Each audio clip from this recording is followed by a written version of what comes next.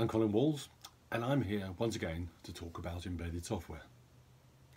Today I want to think about interaction with deeply embedded systems, systems which don't necessarily have a conventional user interface, but still might need to be able to communicate with the world.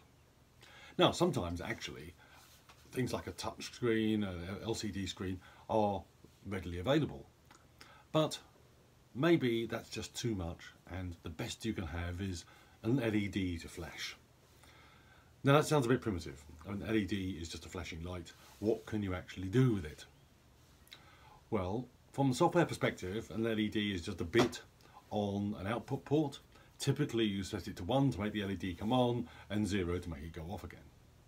You may have more sophisticated options. You may have ones that allow you to change colour, or you may be able to change the brightness and hence do something better than just simple flashing.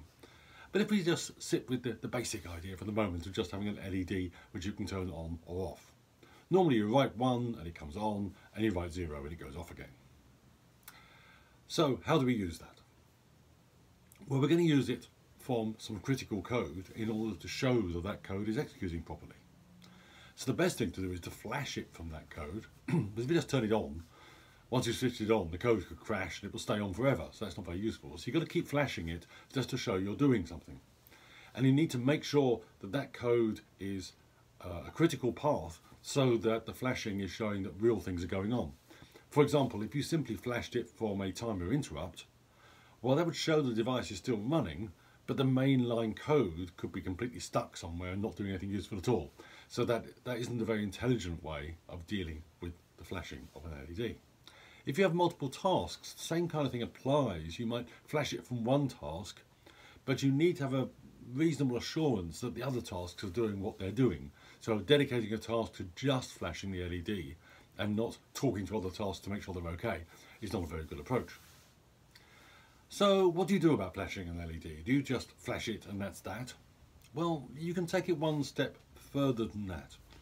The best thing to do is to flash it gently, what we would normally call a heartbeat. And in fact, if you can change the brightness, flashing it smoothly up and down shows that the software is really doing something. And it just looks like a device is behaving right when it's got a heartbeat. When you have a problem, you flash it fast. It looks like an alarm situation then, and it catches somebody's eye, it gets somebody's attention. Very simple approach, so you can convey two pieces of information. I'm okay, or I'm not okay. And that's quite flexible for just one little LED. You can go beyond that. You could go beyond it by using some sequence of pulses. So you could send little pairs of pulses to indicate a particular error condition, and set to 3 pulses to indicate another, and so forth.